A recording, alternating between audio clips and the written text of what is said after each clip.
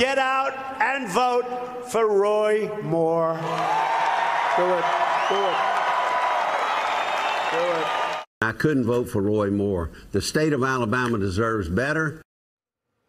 Donald Trump gave Alabama voters a direct order, do it, do it, and Alabama voters paid more attention to their Republican Senator Richard Shelby than they did to President Trump. And an editorial in the New York Times tonight says, a triumph for decency and common sense in a state that seemed for a time at risk of abandoning both. Mr. Jones's win narrows the Republican Senate majority and delivers a deeply deserved rebuke to President Trump. Joining the discussion now, Karine Jean-Pierre, senior advisor and national spokesperson for MoveOn.org. Also with us, Ron Klain, the former chief of staff to Vice Presidents Joe Biden and Al Gore, and a former senior aide to President Obama. And back with us, Maria Teresa Kumar. Karine, this is, as the New York Times puts it, a deeply deserved rebuke to Donald Trump. It is. It is a big smackdown to Donald Trump, indeed, and it's not once but twice. As we know, he had supported Luther Strange, who was corrupt, and even when he supported Luther Strange, you kind of had that feeling that he really wanted to be with Roy Moore, the bigot, and then he had his opportunity to do that and went out and campaigned for him.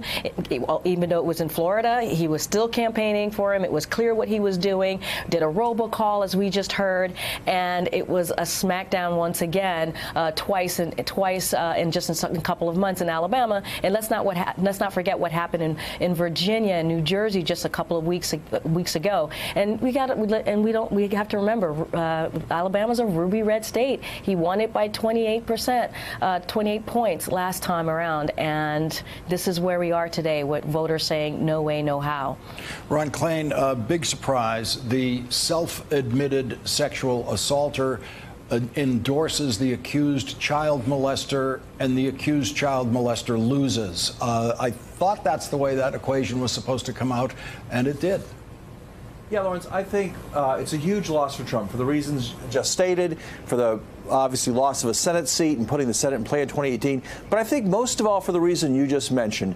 I think the fact that Roy Moore was a predator was not a factor that kept Donald Trump from endorsing him, but was a desirable factor in this candidacy for Donald Trump. He thought today he would be able to say, see, the voters decided this doesn't matter. See, shut up, stop talking about the women who are accusing to me. The voters put a child molester in the Senate.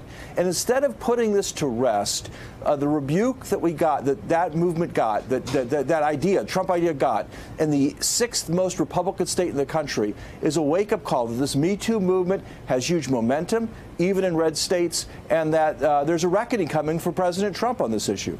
Okay, we now have the video of Steve Bannon tonight, his first reaction to this huge defeat for Steve Bannon personally. And we're going to show it in just a second. And the only hint I have for you before you see it is Steve Bannon is speechless. Let's take a look at this. Mr. Bannon, this is a huge defeat for you.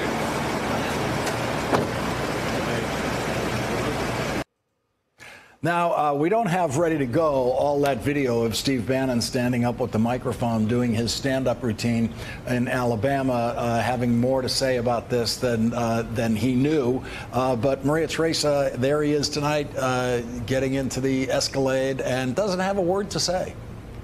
Well, because he lost famously. He went to Alabama more times than even President Trump. He thought that this was a slam dunk. Again, President Trump won Alabama just a year ago by 28 points, and this was literally the Alabama voters saying that not only did they not like the brand of Steve Bannon, but they did not actually like the brand of Donald Trump. And let's not look at this in a vacuum. The fact that the president also lost in a bigly way in Virginia and New Jersey, but also across the state, there is a wave coming. And the person who's going to wake up with heartburn, while Mitch McConnell today said you know, I told you so. Tomorrow he's going to wake up with heartburn because now the Senate is definitely in play. Look at Nevada, look at Arizona, where you have a large group of Latino voters coming their way saying we're not going to actually support this type of presidency or the type of brand that Steve Bannon claims to be of the Republican Party.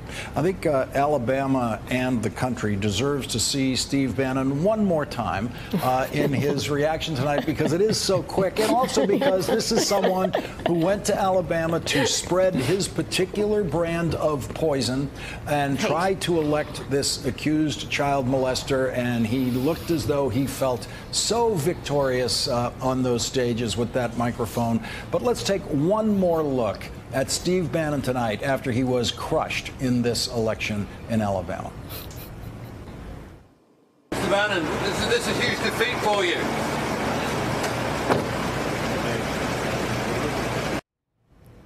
Karine, and I just want to let the control room know, if you want to just run that in the box in the corner for the rest of the hour, that's going to be all right with us. We'll make some room on the screen. Karine, it's rare to see a political strategist go in such, I mean, we've never seen a political strategist who claims to be a political strategist, which he's never been paid to do before, to go in this kind of direction. Mitch McConnell said this guy was going to destroy the party. And if there's a Republican left who doesn't think Mitch McConnell's right, I don't know who that could be. Right. I mean, Steve Bannon wanted to, as he has always done, wanted to stick it to Mitch McConnell and the Republican Party. That's what this was all about. I mean, look, Steve Bannon is a blowhard. The only thing he's ever won was clearly last year with Donald Trump, but he didn't even run that campaign.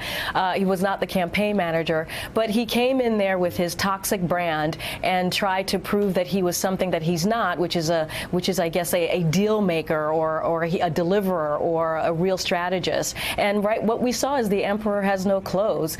Not that I want to see that, but it is indeed what is happening with Steve Bannon. Hey there, I'm Chris Hayes from MSNBC. Thanks for watching MSNBC on YouTube. If you want to keep up to date with the videos we're putting out, you can click subscribe just below me, or click over on this list to see lots of other great videos.